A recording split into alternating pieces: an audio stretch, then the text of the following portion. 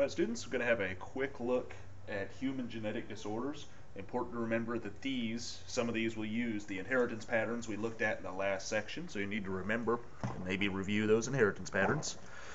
So it's important to remember that genetic disorder is caused by a mutation. We got two main types of mutations. The first one, called type A, is a gene mutation.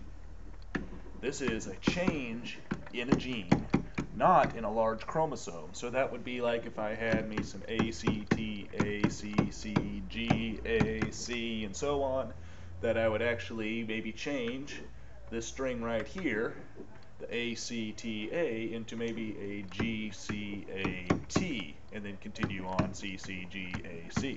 That would be the kind of mutation in the first type.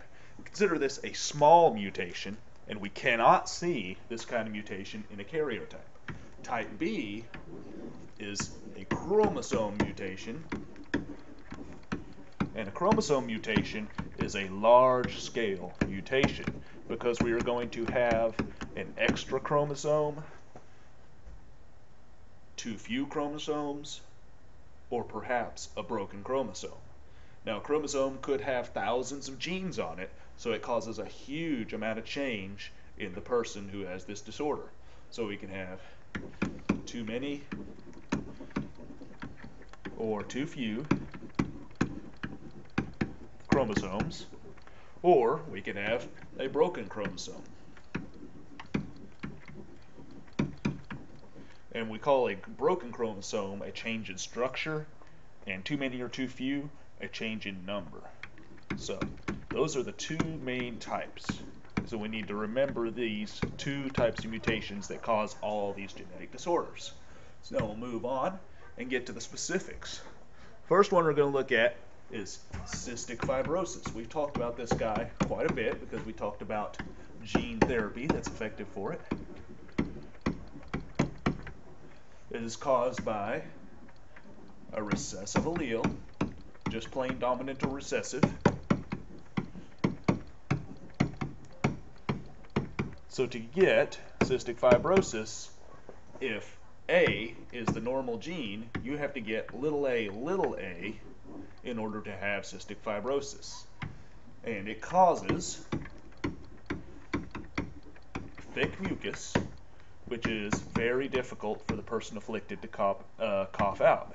So a person with this will eventually get a disease like pneumonia or something because they're unable to clear their lungs of bacteria and things. So cystic fibrosis, it's a recessive allele on one chromosome, and it's a result of a mutation in a single gene. That was type A we looked at just a second ago, where 3 bases were deleted.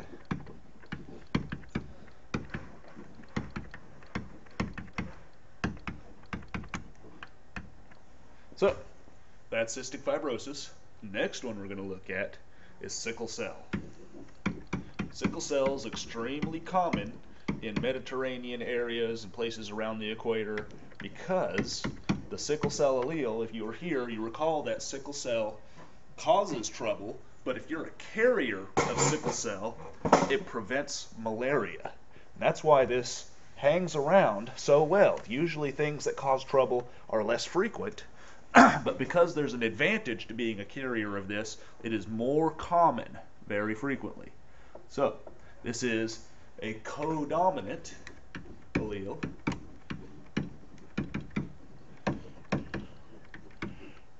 where a carrier is healthy, and remember that a carrier also resists malaria. That probably won't be on the test.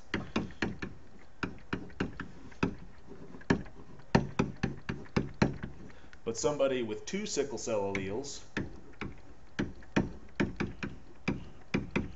gets misshapen blood cells,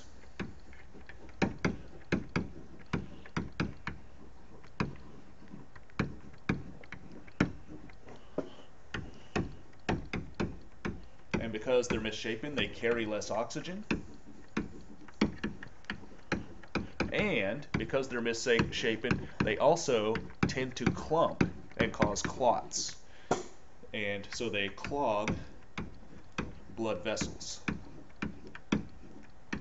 So a person who has sickle cell they can't do as much physical activity because their blood cannot supply as much oxygen, and of course clogging the blood vessels because these things have weird shapes. They're kind of jagged and will hook onto things. So, that is sickle cell, a codominant allele where you have to have two to be afflicted. Now, in this next one, we have hemophilia. Hemophilia is a sex-linked recessive trait. So it's on the X chromosome, which means it inherits just like color blindness. So we have our sex-linked recessive trait, like color blindness, but this is much less common than color blindness because it causes people, to live a shorter life sometimes. Not so much anymore because we can treat it very well with extra clotting factors, but it does occur much less frequently than these other traits. So somebody who has a carrier of hemophilia has the recessive. Somebody who is normal has this dominant allele. So males will get it much more frequently because recall a male does not have a backup X chromosome, whereas a female can have the big H and the little h, and she is a carrier but does not have hemophilia. So males get this more frequently because it is sex linked. What this causes is your blood clots slowly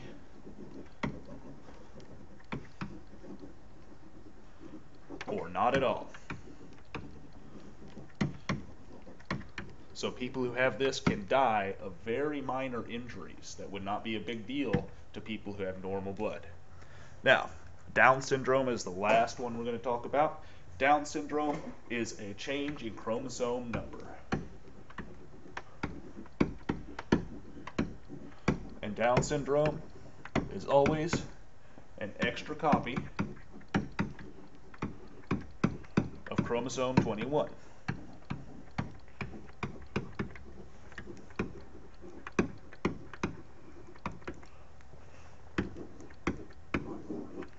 So you have 3 copies of chromosome 21. Now, what this causes is mild to moderate mental handicap. Usually people with Down syndrome can be very functional, held down jobs, and live on their own, but they will have some mental changes. We will have physical changes. Their bodies are shaped a little bit differently. They will have a little bit trouble talking because their tongue may be shaped a little bit differently, and they may have heart defects. So we'll focus on the heart defects because they may have them, but they may not. So because this is a chromosome mutation, you end up with lots of extra genes because thousands of genes are on that 21st chromosome. So we end up with a lot of physical and other changes in the person when they have an extra copy like this. So that is Down syndrome, extra copy of chromosome 21. But people who have this are usually highly functional and do quite well even though they have it. Now, we're going to look at a pedigree.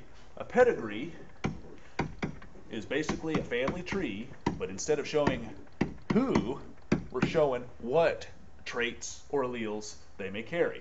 So it's a family tree for traits. Oops. Getting ahead of myself.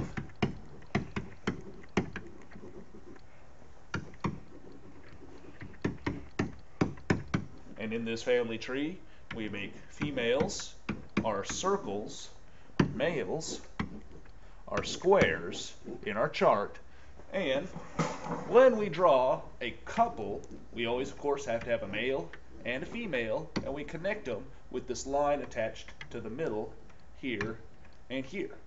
If these people have children, we draw a line down from the line that joins them, and let's say they have 3 children, we're going to attach the children at the top of their symbols. So there's a child that's a female, a child that's a male, and let's put just another male child here. So when we have a pedigree, people who are carriers of a trait will be halfway shaded. People who are having a trait will be completely shaded. So let's do this one for hemophilia because it's sex linked. So let's say Dad does not have hemophilia, so we're going to leave Dad totally unchanged, but Mom is a carrier. So we fill her in halfway. Let's say that this girl down here gets Mom's hemophilia allele, so she's a carrier. This boy here gets Mom's hemophilia allele, but because it's sex-linked, he has the trait. Remember, he does not have a backup X. And this boy here, let's say that he got the non-hemophilia half of Mom, so we're going to leave him unchanged because he is not a carrier and he is not afflicted. So that's how we do a pedigree. Half filled, like here, is a carrier. Completely filled is somebody who has and is showing the trait. Remember, males for sex-linked traits will not be half filled, but for other traits you can have your males half filled. It's only for sex linkage where we only have completely filled males. Now, brings us up to managing genetic disorders.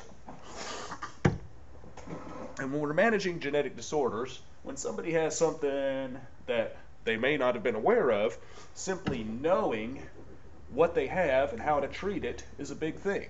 So education lets you deal with an affliction or a condition. If you don't know why you're getting sick all the time, because you may have inherited celiac disease, which lets you not eat wheat, then you're going to have a lot of trouble. But as soon as you understand what's going on because you've been educated, you know not to eat wheat, you'll be very healthy. Then we'll have things like job training. People may have mental handicaps, but with a different kind of job training, they will hold down a job very well. We may have medical care, such as medicines. You may be missing just a single enzyme, and we can provide that to you in a pill. And we want to mention gene therapy. Of course, is not in your book because at the time gene therapy didn't look like it was going to work, but now it's working great. We've cured the blindness of children with gene therapy. We're treating cystic fibrosis with gene therapy, and we're going to see many more gene therapies coming up very, very soon.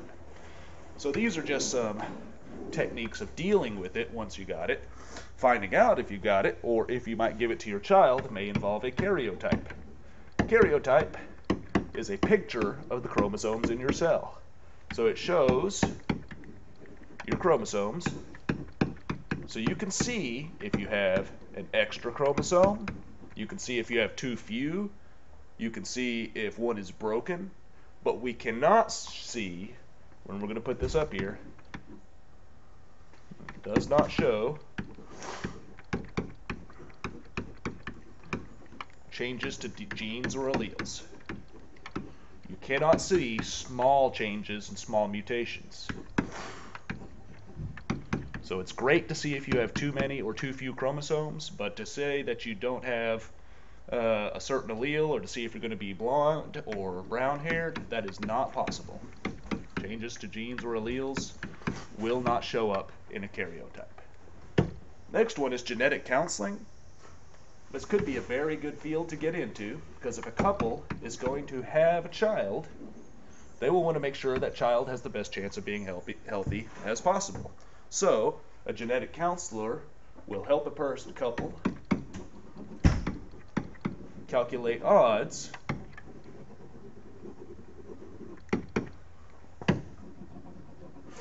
that their child may have a disorder.